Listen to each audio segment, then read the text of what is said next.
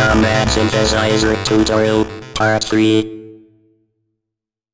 Hi, today I've connected this JID-XI to use it as a MIDI keyboard. These are my settings for Windows Universal Amiga emulation.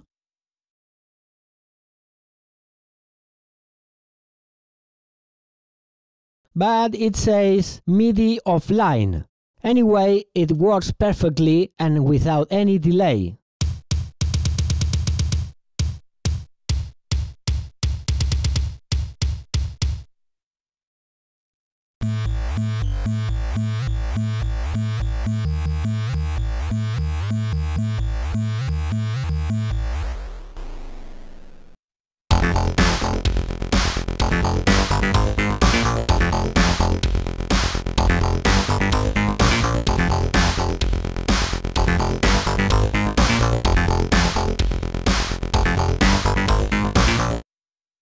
So this is the 0 waveform from a total of 0 waveforms in the Wavetable. I guess it counts one waveform at least, but anyway.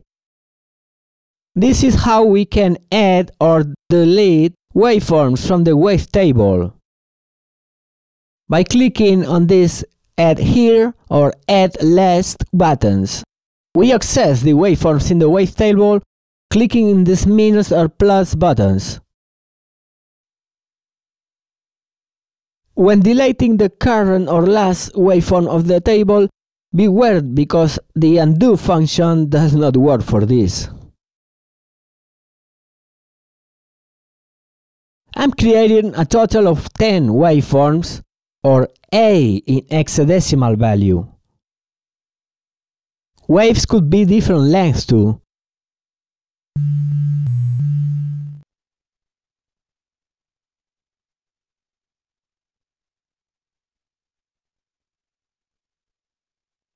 I'm putting a sine wave in all of them.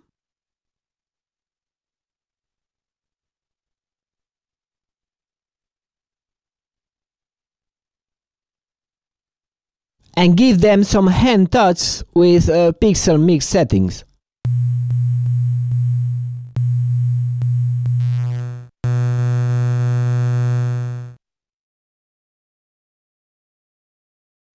For now, I can only hear the 0 wave as I play the keyboard.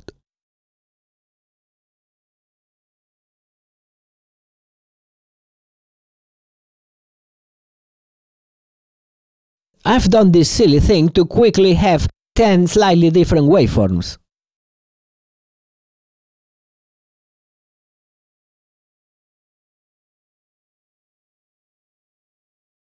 And yes, this column is the waveform list. Here, we put the waveforms we want to be heard.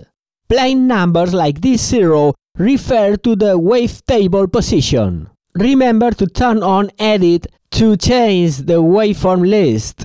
We can insert or delete positions using the computer keyboard or these two buttons. I set the list to play the first 4 waveforms in order. To change the speed at which the waveform list moves,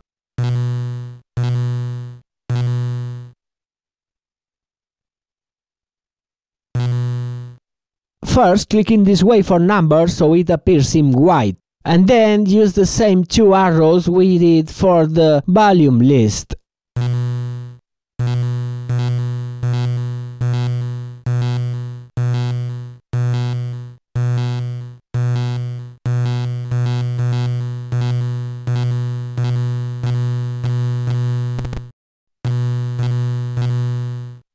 Here we set the number of pulses that each step of the list lasts.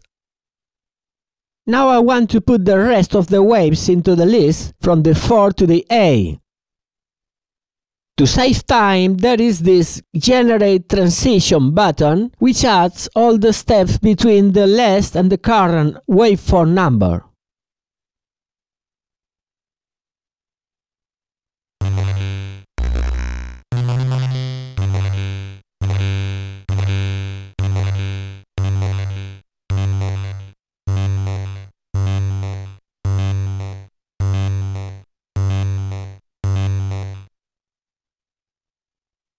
I'll generate another transition from the A to the 0 wave, so we hear the whole wavetable forth and back.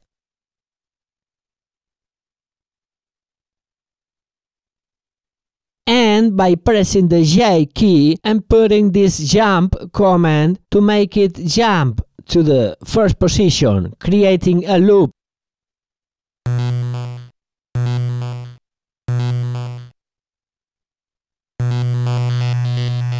Let's play some chords using the 4 channels of the Amiga.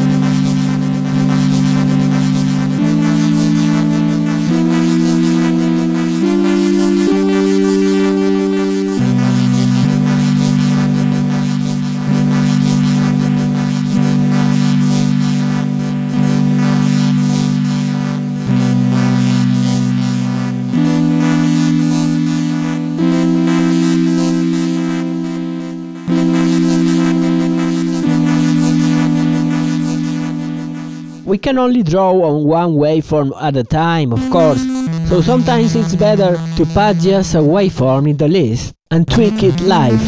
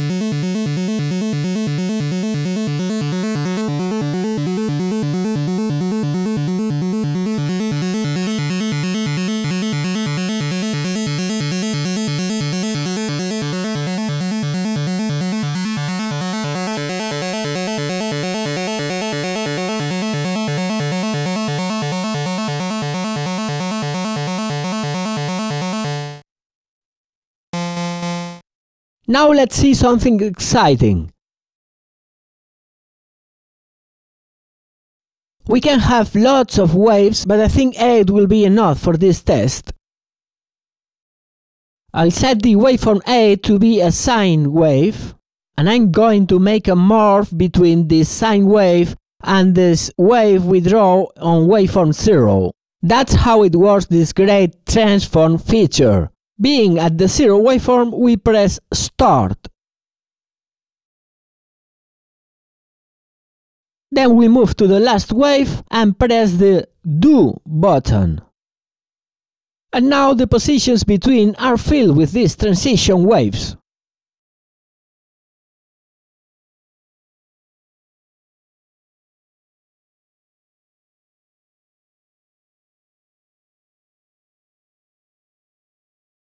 Let's check how it sounds.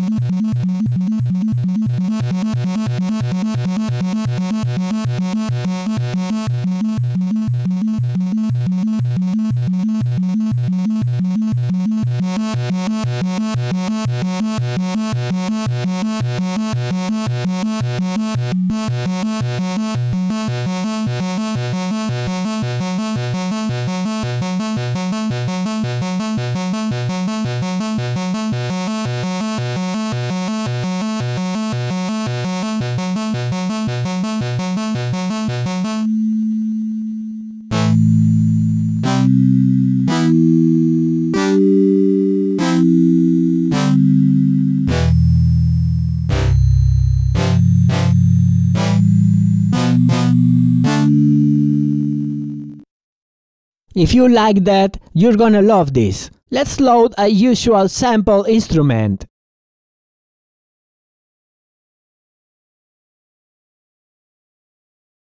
OctaMED synthesizer. OctaMED synthesizer. OctaMED synthesizer. I'm aiming for the part where the robot says "oh".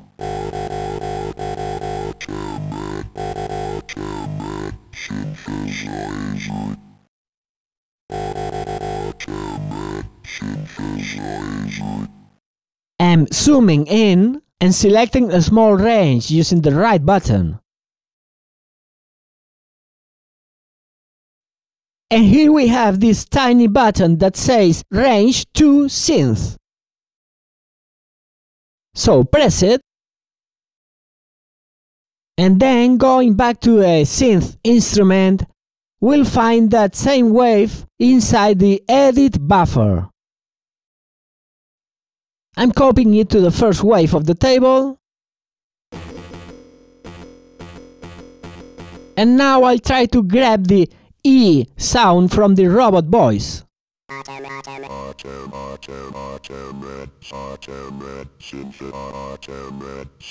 Maybe creating a loop will help to find this particular sound.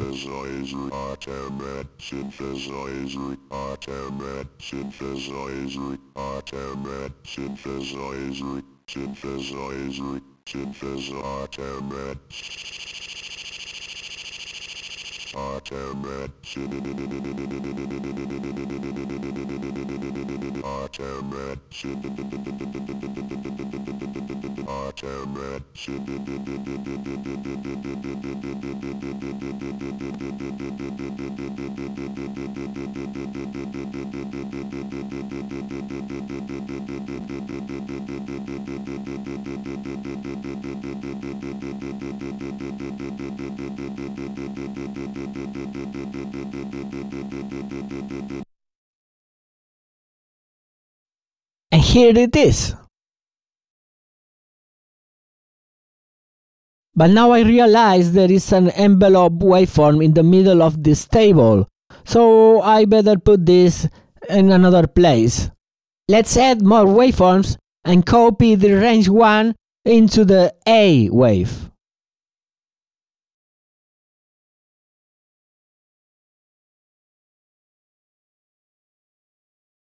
And the previous sample slice will be better on the waveform 2 position, so we can do that morphing between them too.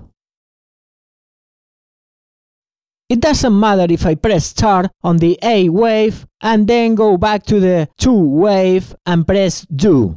I mean, the order doesn't alter the results.